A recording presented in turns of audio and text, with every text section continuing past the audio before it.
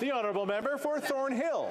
50,000 fans watched the Jays play live. No masks, no mandates. Over 20,000 with standing room only to see the Leafs in the playoffs. No masks, no mandates. And thank goodness this government's not in charge of sports. The secret public health advice that they are getting seems exclusively focused on punishing Canadians who want to fly and see their families or get back to work. So I'll ask again, which day will this government end the vindictive mandates?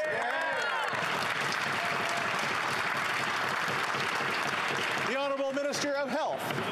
Thank you, Mr. Speaker. I'm very glad to answer this question. There's no secret, Mr. Speaker. No secret evidence. Everyone knows that vaccination saves lives. 163,000 lives would have been saved in the United States just with Omicron if they had had a higher vaccination rate. In Canada, Mr. Speaker, we have been vaccinated to a large number, to a large extent, and that's why we have been successful at having one of the lowest rates of death in the world with COVID-19. The honourable member for Thornhill. Mr. Speaker, I'll invite the minister to table the secret public health advice that's different in this country than in any other country. The Jays and the Leafs are both busing to the Buffalo airport to be able to join the rest of the league without delays. That's because the ineffective redundancy at our own airports. Most Canadians don't have that luxury. Lineups and wait times at Pearson Airport will only worsen over the summer unless this government asks. So, Mr. Speaker, I will ask one more time, when will Canada join the rest of the world and drop the restrictions?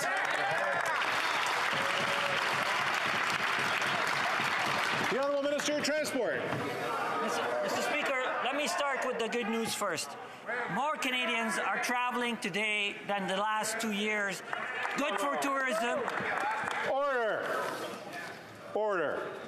Let the minister answer his question. The Honourable Minister of Transport. Mr. Speaker, the good news is that more Canadians want to travel, want to go on trips, want to visit families, and we're seeing large volumes at airports. Mr. Speaker, these delays, we're working on them. Yesterday, I met with the CEO of CATSA. We've struck a working group a few weeks ago to address these issues, to work quickly to address these surge in demand. Mr. Speaker, we're seeing surge across the entire economy. Our government is responsive. We're working proactively to address these issues as quickly as possible. Thank you, Mr. Speaker.